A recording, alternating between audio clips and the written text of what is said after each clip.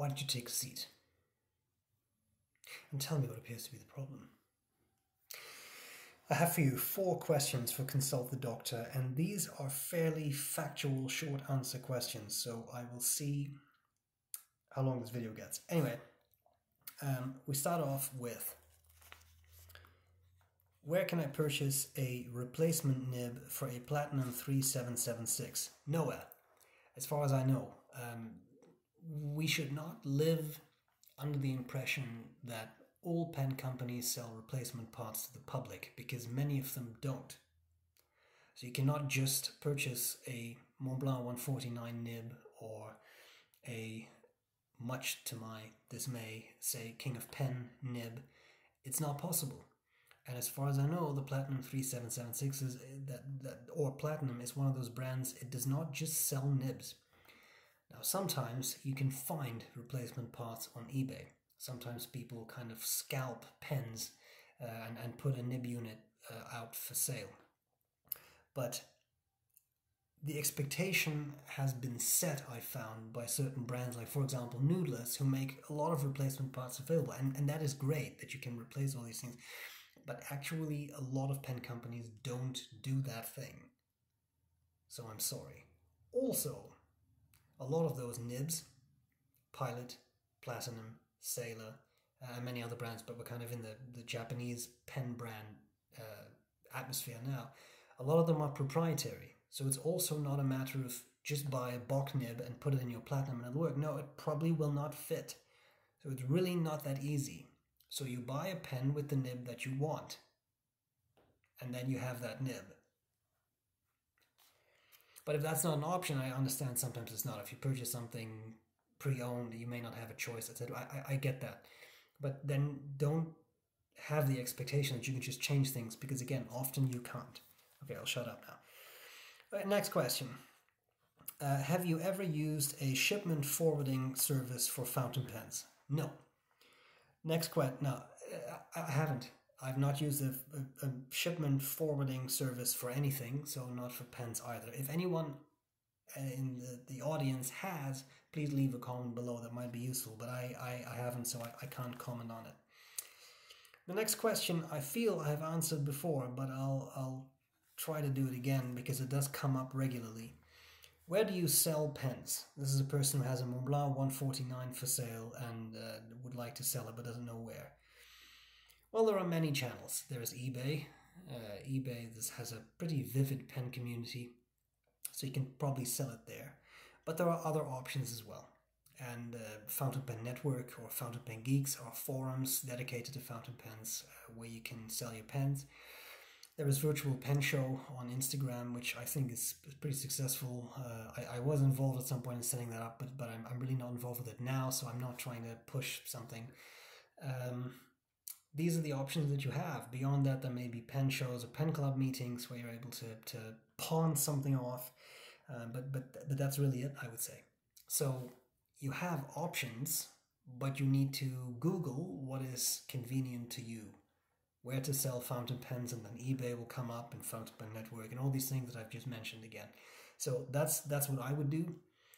There also are specific stores these days, like for example Chatterley Luxuries, that sell pens on commission. So you could also consider something like that. I didn't mean to be dismissive. I'm just saying, like, Google it and see what you find most convenient. There are different buyer protection and seller protection things, and so you got to take all that into account. With eBay, you don't know what you get as a buyer,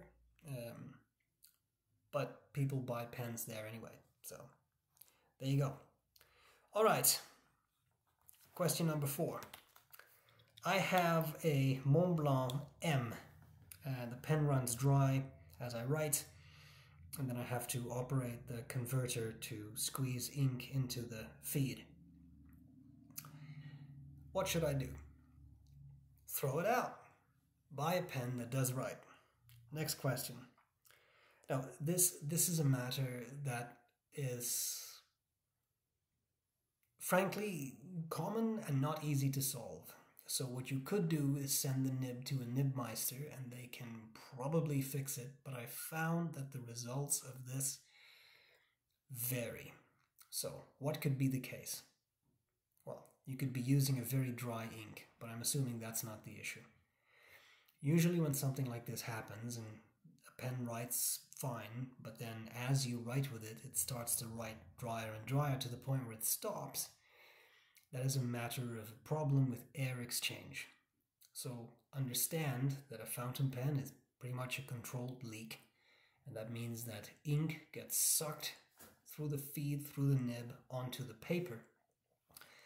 And as that ink is leaving the ink reservoir, whether that is a barrel, if you have a piston-filled pen, or a cartridge, or in this case a cartridge converter, as that ink leaves, air needs to go back into the ink reservoir. If that does not happen, a vacuum is created, and ink is halted and can no longer get out of the reservoir. I'm sure I'm simplifying this a little bit, but that's approximately what happens.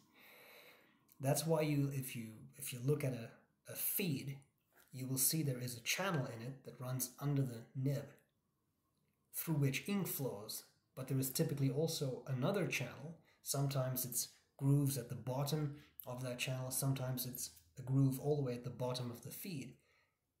That is there for a reason, and the point of that specific groove is to allow air to flow back into the ink reservoir as you write. At least that's how I have always understood it.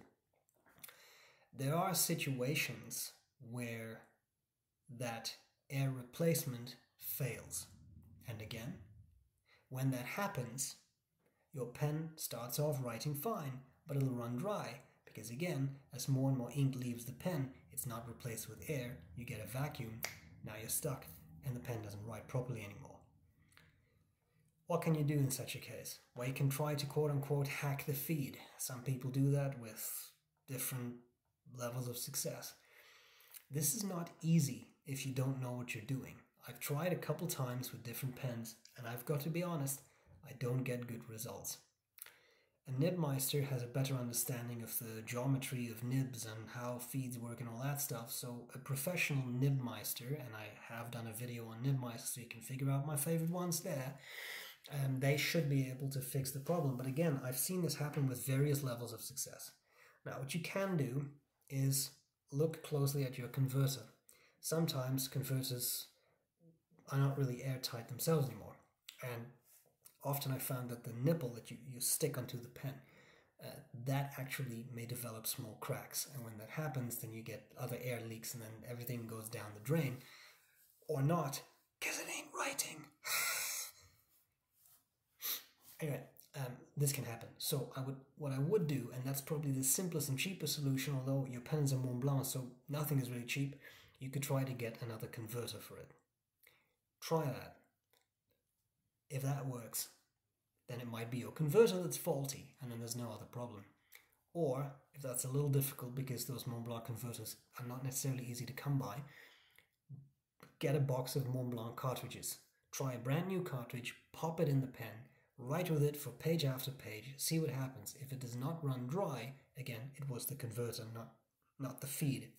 And in many ways, that's the best outcome you can have, because a converter is much cheaper to replace than a pen, and a lot easier to replace than, say, a faulty feed.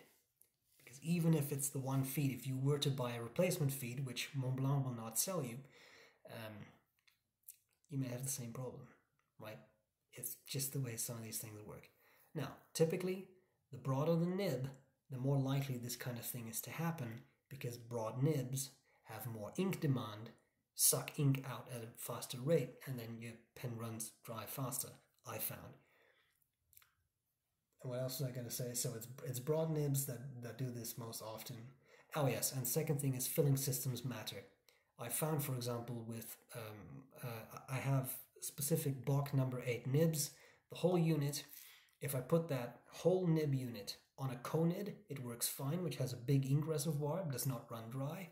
If I put that same nib unit on a cartridge converter pen, no matter what converter or cartridge I use, it runs dry. It has exactly the problem this person asked about, where it starts off wet and it gets drier and drier to the point where it stops writing. And it's the same nib. In this case, so what I'm trying to say is The filling system matters. Converters, easy, cheap, easy to clean, cheap to replace, but very tight nipple, etc. So small things, air replacement gets a little harder, I found. Please weigh in on this matter. Have you also found that converters are more likely to have this ink starvation issue than other filling systems? I would love to hear that. That's what we have for today. I hope this was useful, fun, and entertaining. Not necessarily in that order. Well, probably in that order. And if you have any questions, please leave them below and I will get to them as soon as I can. That's all for now. I hope this was useful. Thank you so much for watching. I really appreciate it. And I'm glad to see you later.